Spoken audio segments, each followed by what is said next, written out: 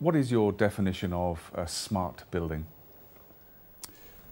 Well, a smart building is actually historically been thought of as a combination of building automation and telecommunications.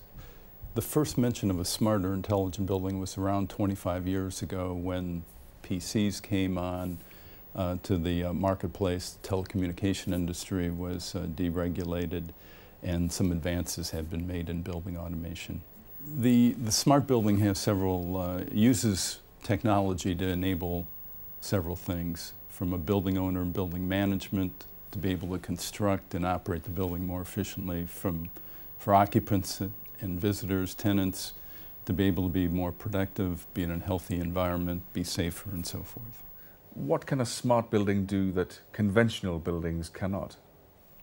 Smart building at a technical level is having systems tied to each other, integrated, and you get more functionality out of the systems and therefore better performance in the buildings.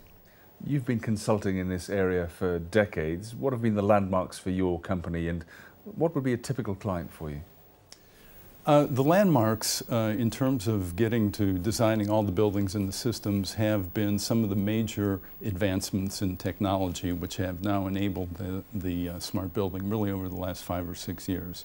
The clients we've been involved with have been twofold, both new construction and existing buildings. We've been fortunate enough to work with companies such as Microsoft, Cleveland Clinic, major developers in Central America, governments such as the Ministry of Higher Ed in Saudi Arabia. Now, there is a preconception that smart buildings are not just more complex but more costly. Is that correct? I don't believe that. I believe the perception is correct, but the reality is slightly different. One of the things smart buildings does is to put the systems in more efficiently, recognizing the commonality that all the systems have. Cable pathways, they need room, they need power, they need system administration terminals, so forth. If you can recognize that, you can put the systems in more efficiently and save some construction dollars.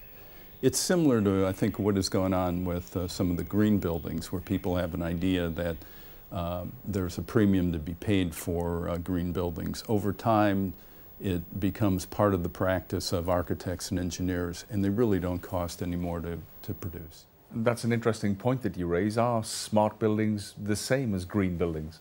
There is a major overlap in the two. The systems that smart buildings are related to, the air conditioning and ventilation system, the lighting system, the plug load, and so forth, those are the major energy consuming control systems. They are both related to a green building and a smart building. Green is a little different in that it also deals with sustainability. So your interest is in recycling, materials, sustainable sites, and so forth. So what are the key technologies used in smart buildings? What has happened over the last 10 or 12 years is that the infrastructure of a typical data network has penetrated other systems. We now have telephone systems which are basically network appliances on a data network. The same has happened to surveillance systems, where cameras are now really network appliances on an IT network. And so you're starting to see the penetration of that IT infrastructure in each of the building systems at some level. What would you cite as examples of best practice in smart buildings?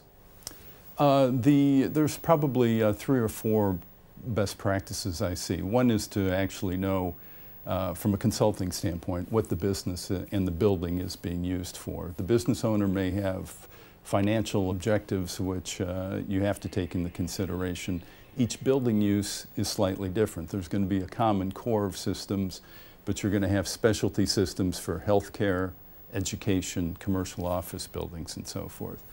The second thing is to be involved with the smart building approach very early in the design, early participation.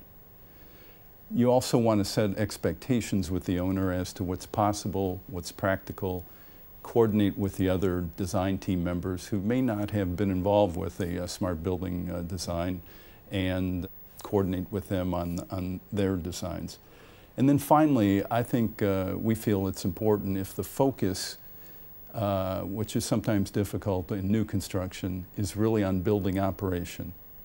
75% of the life cycle cost of a building is in operations. There's many times during construction of a building where the focus is really on first cost, construction budget, and so forth. So if you take a longer-term view of how the building should operate and perform, I think you'll be better off in the long run.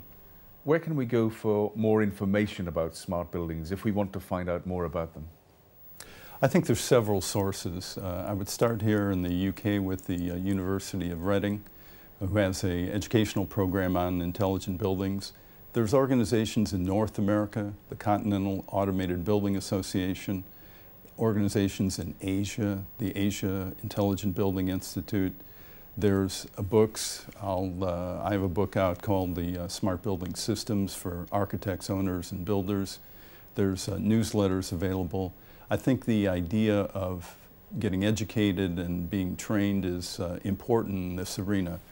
The focus on energy and green and sustainability in buildings has really transformed the way we're designing, constructing, and operating buildings. And part of that is a change in skill sets and knowledge that is needed by building owners, designers, building management.